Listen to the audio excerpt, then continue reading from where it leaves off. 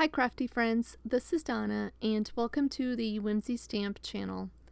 I'm so excited to be sharing my first project with you today, and I'll be using the Goth Star Clear Stamp Set.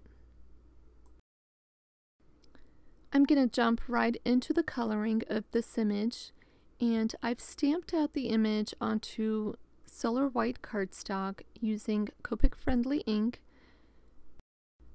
Now, I've sped the video up about 3.5 times the normal speed, and if you want to skip ahead to where I put the card together, I'll have that marker listed down below.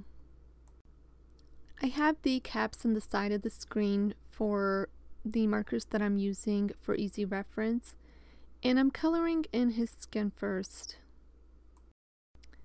I'm using E04 as my darkest shade, and I'm just mapping out the areas where there would be shadowing on his skin, and then I will come in with an E13 to blend that out. I personally like to use a lot of markers in my blends because I feel like it gives me better shading. So even though the area that I'm coloring is small-ish, I will still use the 5 markers to create some shading and depth. Next, I'm going to move on to the shirt, and I wanted it to be more white, but I went just a little overzealous with my darkest shade. However, I think it still has a nice contrast to the rest of the image. I wanted to give him black pants, and once again I'm using the cool gray markers.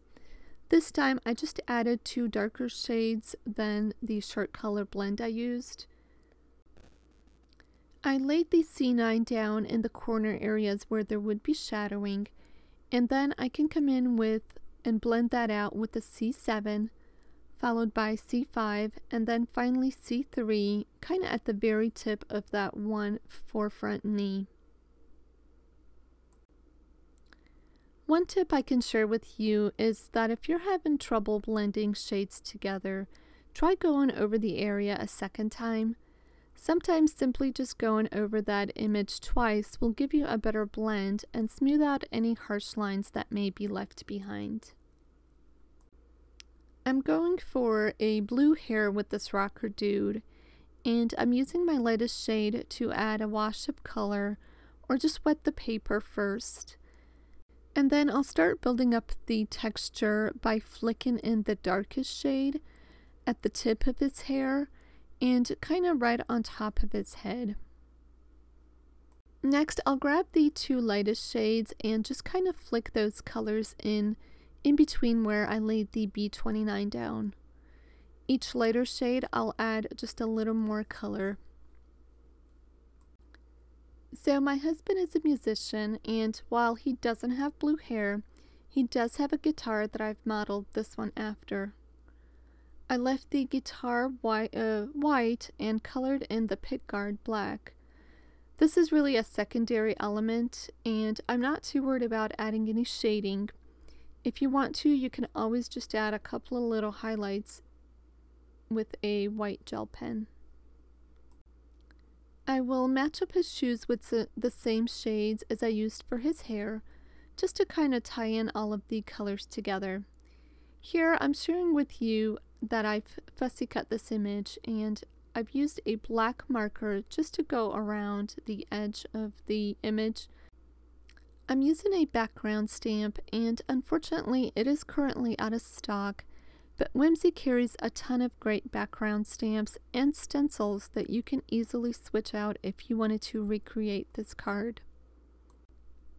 I've treated the panel of smooth white cardstock with anti-static powder, and then I've inked up the stamp using clear embossing ink and pressed that down into place to transfer the ink.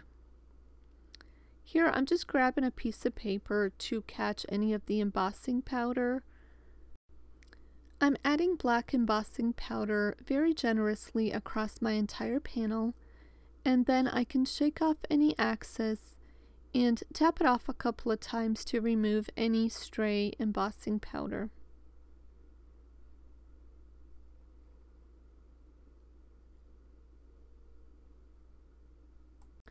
You'll want to let your heat tool heat up, and I've let mine heat up for about 30 seconds before I brought it over to my panel to melt the embossing powder.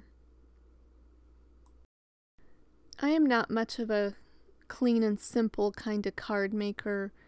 I like a ton of color in my cards.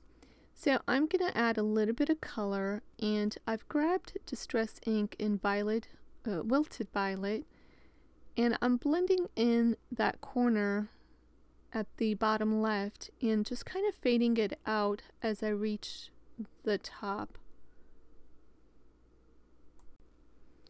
I did switch out from using regular Distress ink to Distress Oxides in the same color, and that's because the Distress Oxides are a little more opaque, so I feel like I'm going to get a brighter look to my ink blending.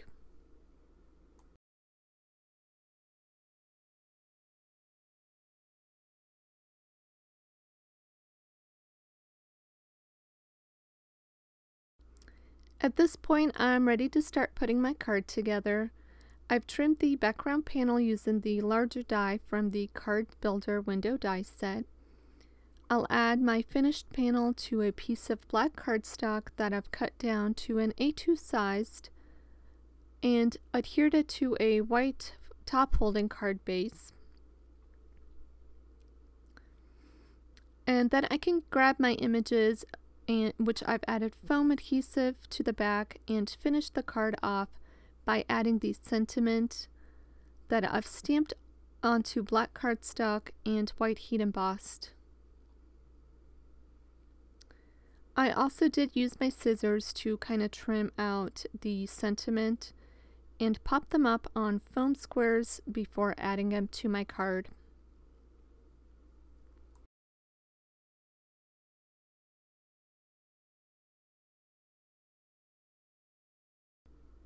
And one final touch I did to this card, I grabbed a Copic marker that I felt closely resembled the color of the background, and I'm just coloring in the white cardstock that I left in between the stamped image and not fussy cut it out. You could use an X-Acto knife and get in between that cut and cut it out, but I don't think it took anything away from my finished card just to color it in. That will finish off my card for today. Let me know what you think, or if you have any questions in the comments down below. Also, be sure to hit the subscribe button and the little notification bell to be notified next time Whimsy uploads a video. Thanks so much for spending a little time with me today, and I will see you next time.